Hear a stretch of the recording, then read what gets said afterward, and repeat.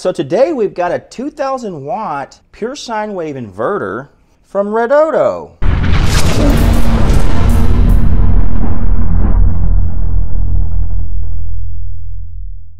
So this is really neat, guys. We've got their batteries. They've got MPPT charge controller. Now they've got inverters, so they've pretty much got the total package. Let's open it up. We got our inverter cables, copper lugs.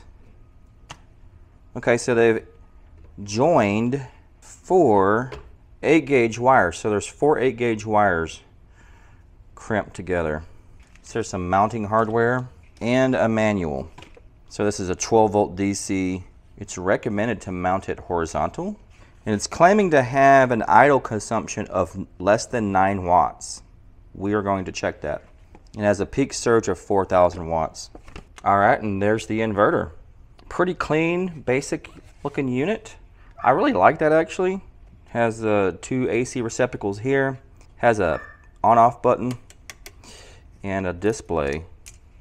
And on the other side, we've got our terminals. I do like how they have these covers. All right, I say let's crack this thing open and take a look on the inside before we do anything else.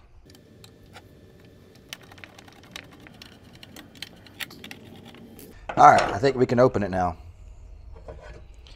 There's the lid. Aluminum. All right, and there's the guts of the inverter.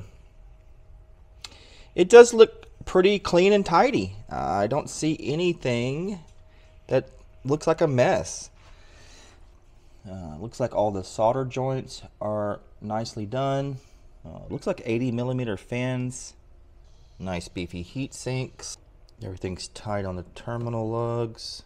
Now when you get inside the unit, they've basically got 2 8-gauge wires for the positive and then 2 8-gauge for the negative. So 8-gauge is capable of 50 amps each, so we're talking about 100 amps. Now this being a 2000 watt inverter, at 2000 watts we're going to be pushing 200 amps. So I'm curious of how well these cables here will handle 200 amps. Alright, well let's put this thing back together and do some tests. Alright, and we are going to connect this 2000 watt inverter to 2 of REDODO's mini 100 amp hour batteries.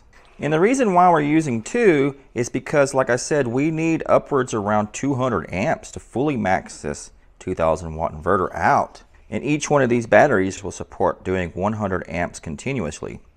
So we're going to need 2 of them in parallel to get the 200 amps. And before I connect the last connection to the inverter, we're going to pre-charge the capacitors in the inverter. And you do this to avoid a big spark and a huge inrush current into your inverter. Should be good enough. Okay, we got a tiny little spark, that's fine.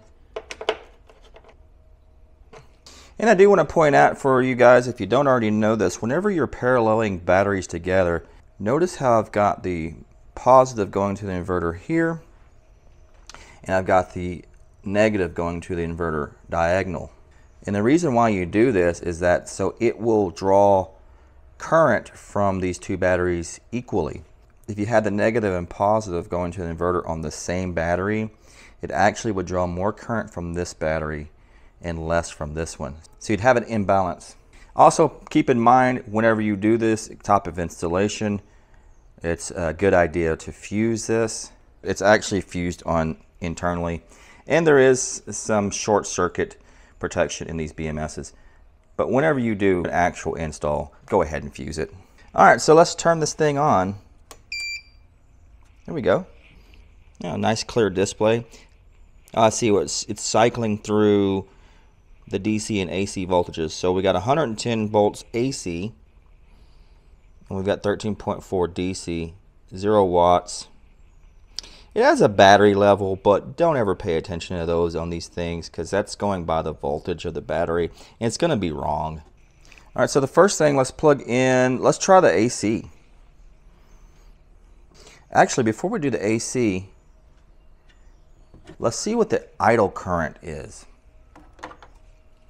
So it's doing 0.46 amps at idle. Let's measure the voltage so we can do our wattage calculation. 13.4. And it's actually showing 0.45 amps now. Wow.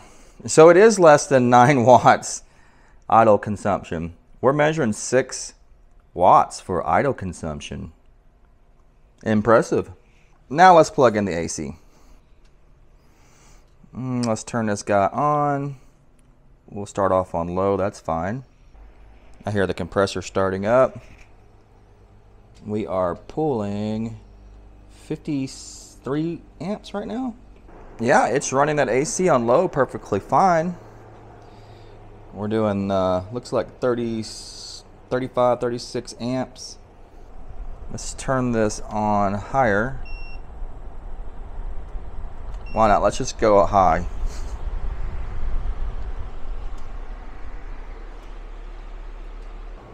Okay, so we're a little over 60 amps.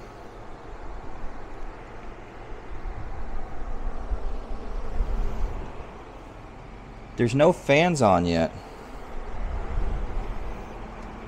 And it's showing on the front panel that we're pulling 730 watts.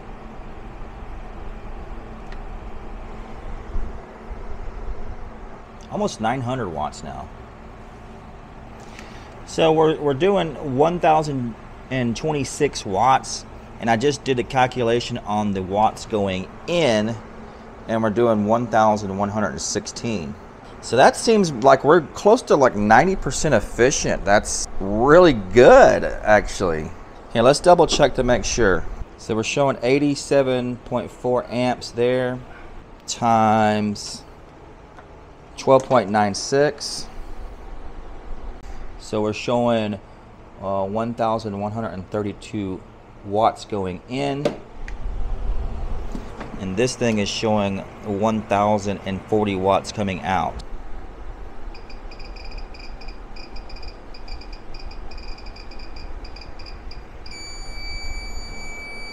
Something happened.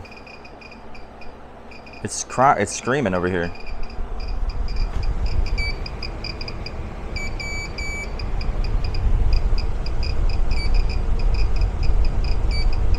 What's going on? Yeah, the fans are coming on. I wonder what's going on here, guys. Our battery voltage is 12.9, so the battery's not low. Something weird's going on here.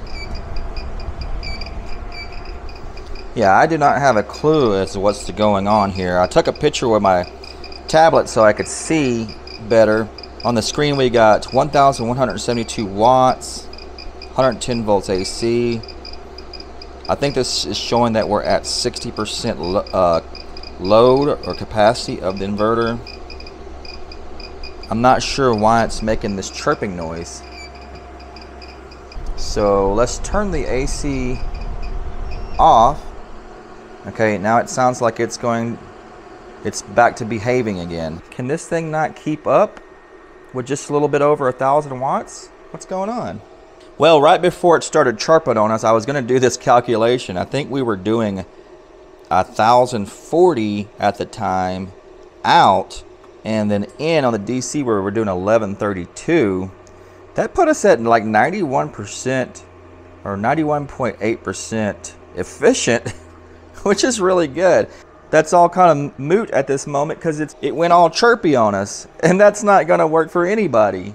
Let's turn this thing back on. Yeah, we were off to a great start and everything looked really fantastic except for the chirping. Okay, so I've got the AC running again. The fans are on the inverter. Let's see if the chirp comes back. You know, we're right around the 1040 watt mark, and it seemed like when it got into the 1100 watts, I think that's when the chirp started coming on. All right, we're back to chirping. The crickets are back. Oh, look, we're at 1135 watts.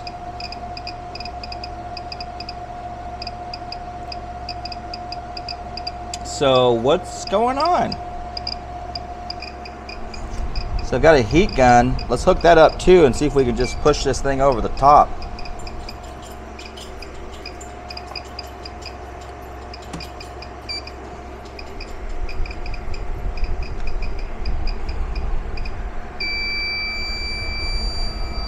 Oh, it doesn't like that at all.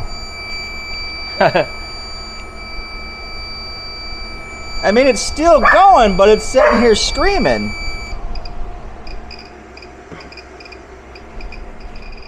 Yeah, so I looked through the manual.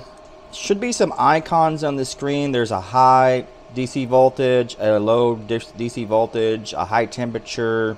Load is higher than rated on the inverter. I didn't see any of those icons. Actually, here's the picture of the display, and there's none of those icons on here when it was making that noise. All right, guys, so let's just remove the AC out of the equation for now. And let's try to load it down with this heater and possibly add in the heat gun. And let's see what we get. See if we can reproduce the same problem, or does it work? All right, so the heater's on. And the heater's on low, so we're only pulling, 650 watts roughly. Let's go ahead and go high on the heater. Okay, so we're showing 1,250 watts. So it's actually above what we were getting on the AC when the unit starts to chirp. It seems like when it gets over 1,100 watts on the AC. So we're above that, and we don't have a chirp going on. So let's plug in the heat gun. We got 1,726 watts, and we don't have any problem. It seems to be working perfectly fine. I mean, honestly, it seemed to be working perfectly fine before. It just had that audible alert. So I don't understand what the deal is.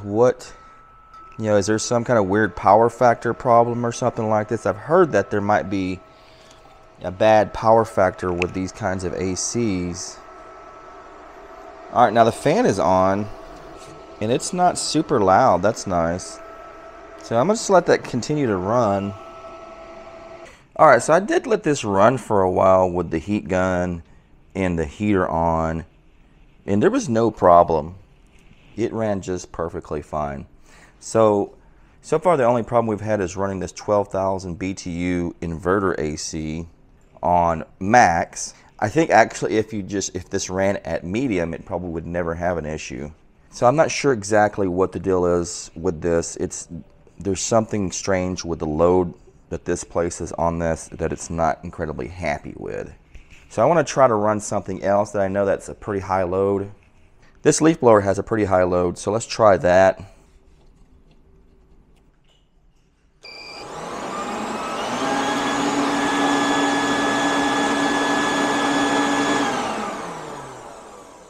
All right, so just slightly under 1,000 watts. It did run it fine. I did hear the alarm kind of come on briefly as I started the motor up. It's probably not an issue, given that when you start this motor up, it has a huge inrush current. It probably exceeds well over 2,000 watts. Let's try the heat gun and the leaf blower. So the heat gun's on. I'm gonna pull in 450 watts.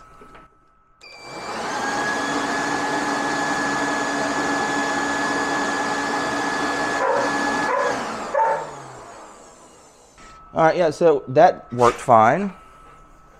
Yeah, so it seems to run everything perfectly fine, even, heavy motor loads and everything. Just a little weird on this AC unit. So as long as you're not trying to run a 12,000 BTU AC off this on max, this thing's probably fine. I'm actually curious if we run this on a lower setting and then run other loads on it, does it work? Let's try that. So let's plug in the AC. We've got the heat gun still running. Let's turn this on. Let's just do medium.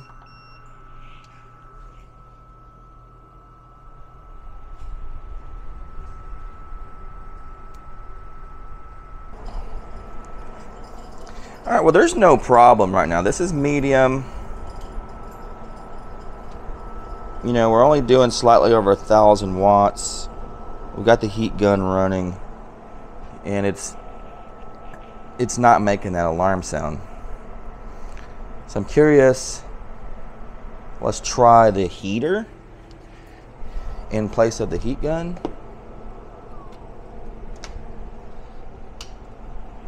Because that'll put more load. So we're at 1,230 watts. And it's fine. So if you remember, you know, if we went over, it seemed like if we went over 1,100 watts or maybe 1,200 watts, that's when this thing started making that noise while running the AC. But there's no problem right now.